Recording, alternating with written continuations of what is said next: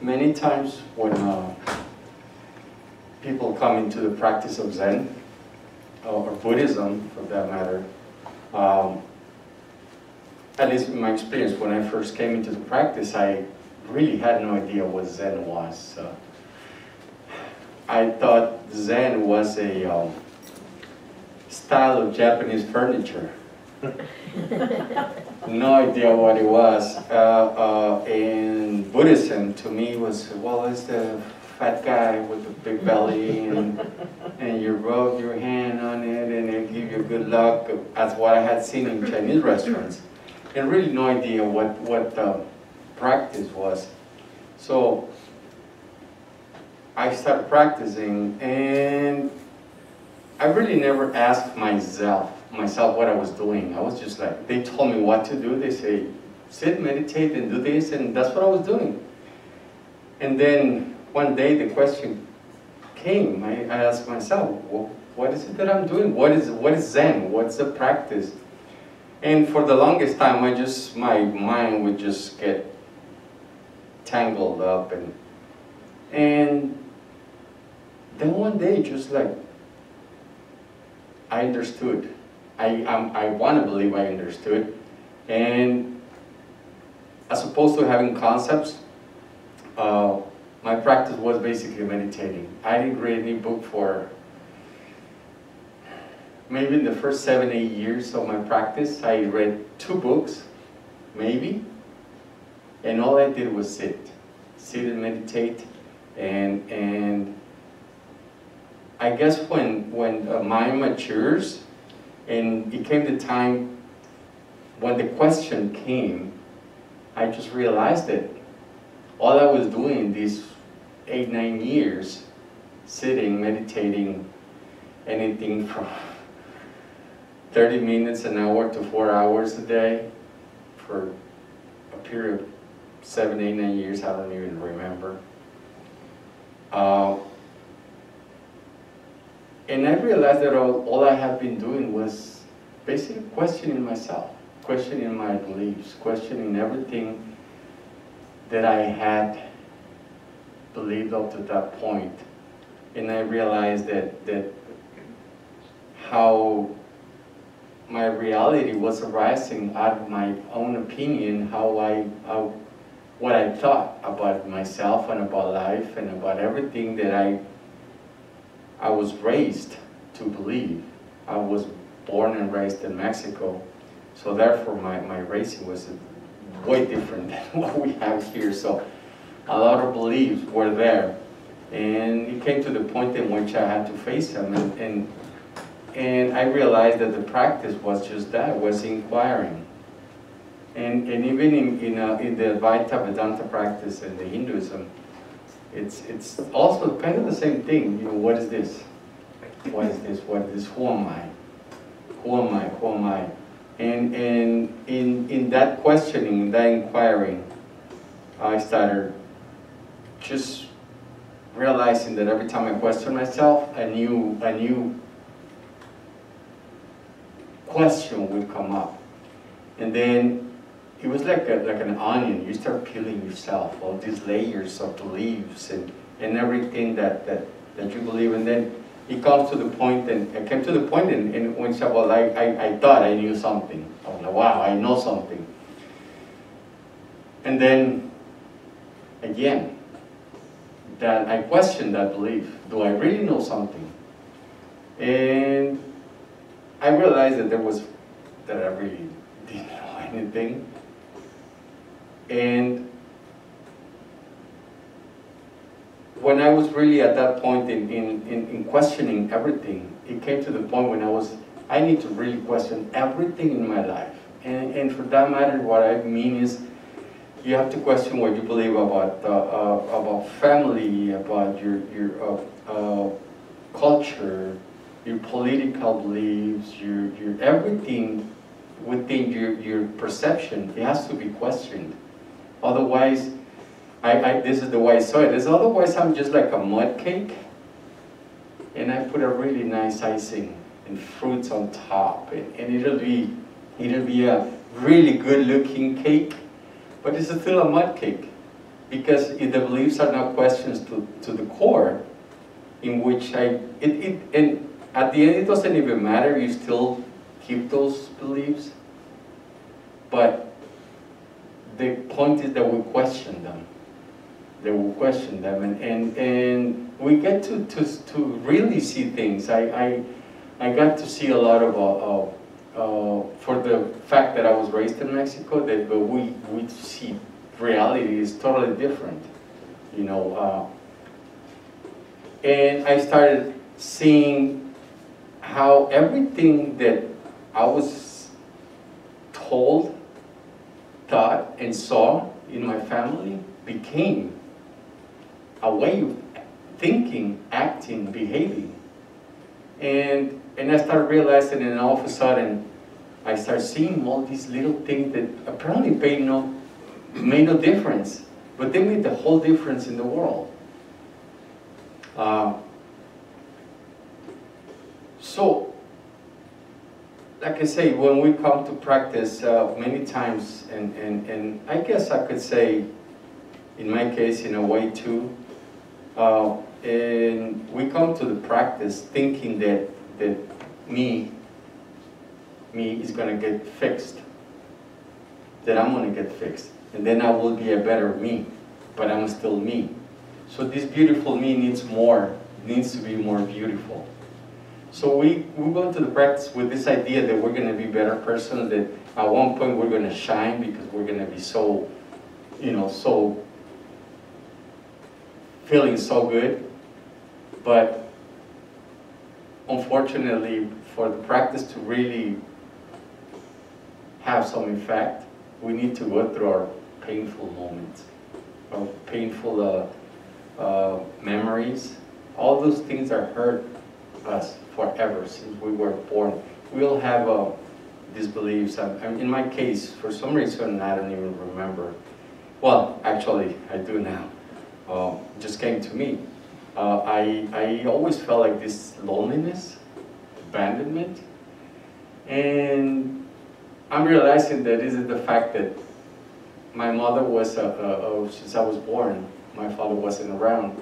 So my mother had to raise 3 kids by herself, and she had to go to work. She was a maid, so she had to go to work.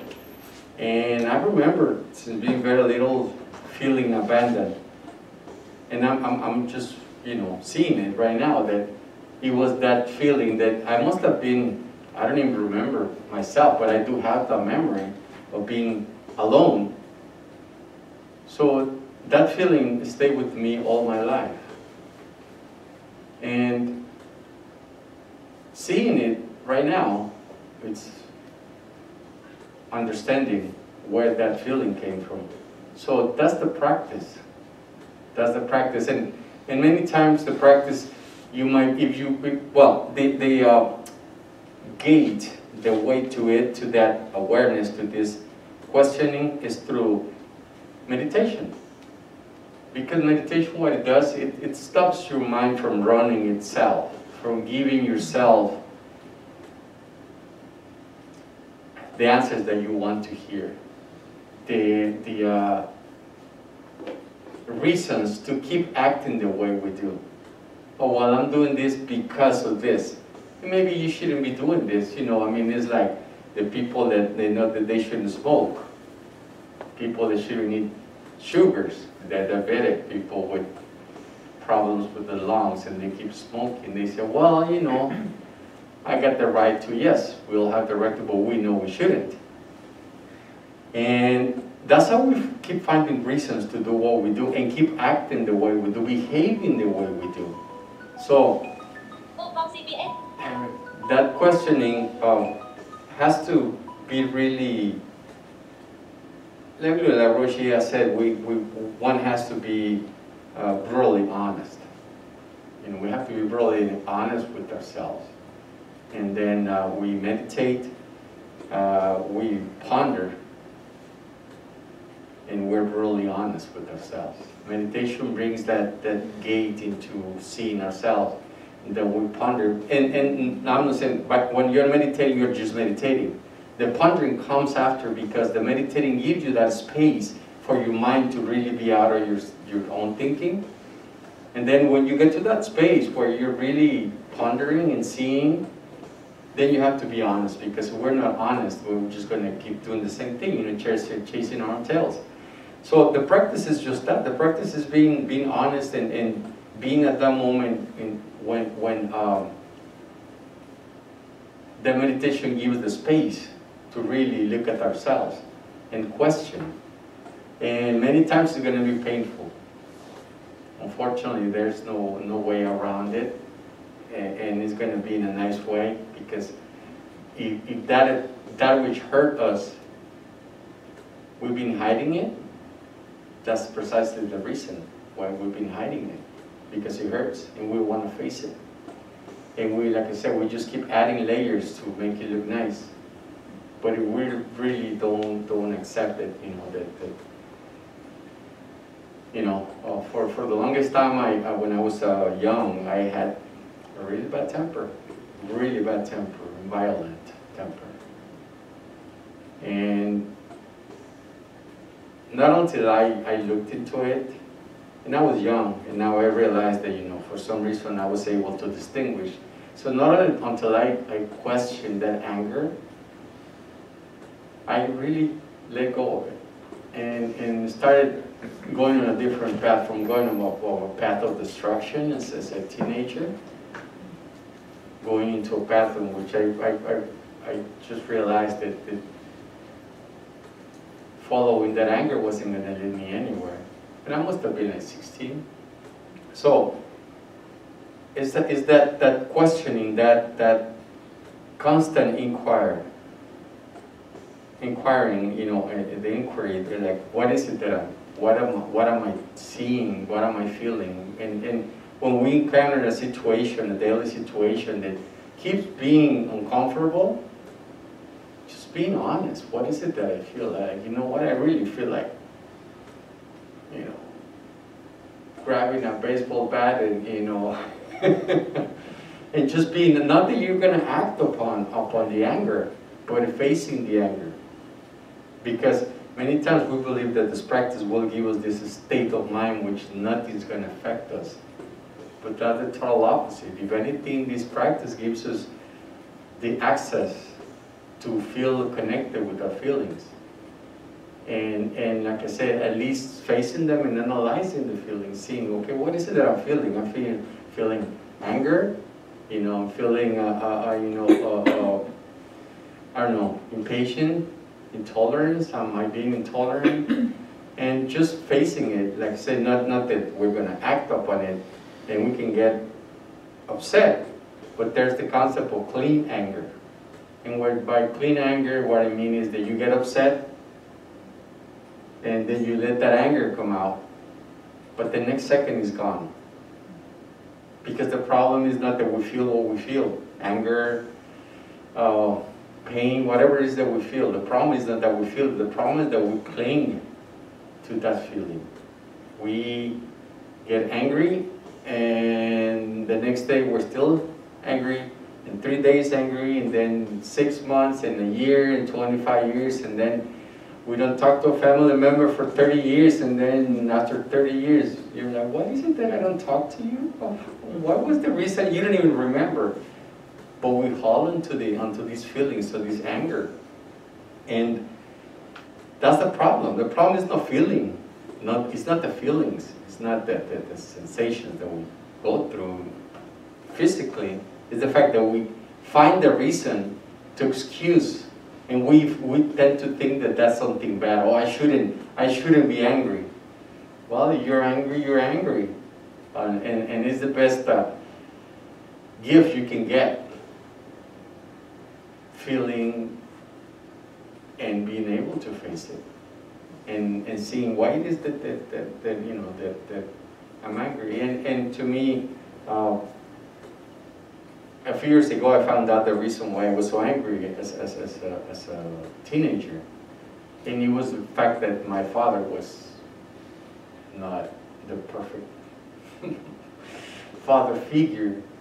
And I had lot of resentment against them. Like really, really, really bad resentment. And I was holding on to that and finding a reason to hold on to it. And then when I looked at it and realized, and I was like, well, you know, he had his good moments. And, you know, at the end, before the end of his life, we met again after so many years. I went back to Mexico, visited him. And it's funny because the first thing he said after we met after so many years, before even I said, hi, Dad, he came and said, I want to apologize for everything I did to you and your mom and your brother and sisters. And here I was, for all those years, having this resentment against them. But it had affected him too, because he knew. So once I understood that, you know, and then let go of that anger, and then I realized, and I realized that I love my father, regardless of. And I was grateful because the fact that he was my father and the way he was gave me the access to learn something. So that's been one of the biggest lessons in my life. Anger, dealing with my anger, and dealing with my father, which, by the way, he was a cop, not the kind of a cop, you know, the ones that come at night and you know, in the middle of the night and take you to an unknown location. Anyhow, so the practice has given me access to that, has given me access to see myself and see what is it that I'm feeling, and just in not letting go, at least being aware that I'm not letting go. Because again, the fact is not that we got those feelings, the fact is we cling to them. And many times, if we cannot find at that moment the reason why it is that we're feeling that, we can at least agree with ourselves that we're not letting go of it. And just being okay with it. Many times what we want is we want an immediate answer. We want it and we want it now. And many times we're not in that position. So that comes with the practice, the fact that you can accept it. At this moment I cannot, you know, do something. In the past weeks, I've been dealing with some health situations, and one thing is that my mind gets kind of clouded, and it's hard for me to remember concepts. So in any other situation, I would be worried about it, but to me, it's like, why? I'm so blessed to not being able to remember anything else other than this very moment. And everything I say comes out of the experience of this moment.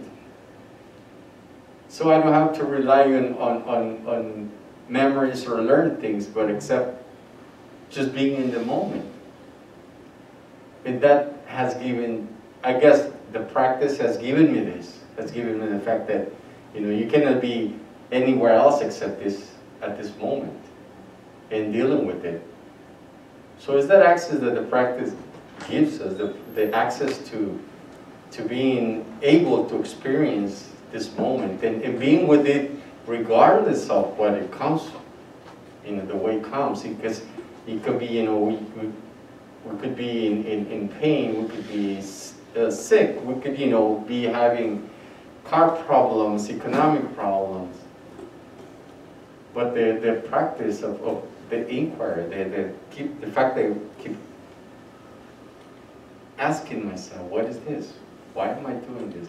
And by that, I don't mean that I'm constantly immersed in that question. I'm just there and I observe it. And I put it in the back of my mind and I keep just talking. And then the answer comes. I don't know where that comes from, but you can see, because you already posed the question, why am I feeling this? And then all of a sudden, as you're talking, as you're interacting, boom, you see, you realize things that were not there before. You couldn't see them. So that's to me, that's one of the greatest benefits of this practice. And that leads me to, okay, well then we have 2,700 years of Buddhism and Zen. But it resumes to, what is it? Is this practice? We can learn all the sutras that we want, but if we don't really practice, we don't sit and face ourselves. That's why when we meditate, we face the wall. So there's no distraction, so we can really, I see the wall as a mirror. Because there's no one else but you. There's no excuse for you to not face yourself. You don't have anybody else to, unless you step out of where you are meditating and you go and like I always said, if you're not here, you're either in the past, in the future, or somewhere else. There's no other way you can be. You know, and by that being somewhere else, is like you could be wanting to be in Cancun, Hawaii, you know. And that happens at every moment. And if you are at work or doing something that you don't particularly like, we tend to just, you know, escape because we don't like what we're doing instead of just facing. A brother this morning was saying, you know, he shared an experience that Tam that instead of looking at things that he doesn't like to do, instead of thinking about not doing them, he just got up and did them. And that's because many times before we even do something, we already have an idea about how it's going to be, and that stops us from doing. But just like I say, you know, just inquiring and being in that space in which you're able to question what it is that you're, and like I said, not like stop everything and say, what am I feeling? What am I doing? Just keep it in the back of your mind and observe yourself. That's the access that this practice gives you. And to me, that's like I say, this is, you know, we're here and we have this temple and we've got all the sutras and all the 2,107 years of history and great masters that have come. But to me, that's the one thing that could be learned from this practice, and being grateful that we have this place where we can come and have that space for ourselves. But again, that practice can be with you wherever you are. You can be home, you can be at work and have that awareness.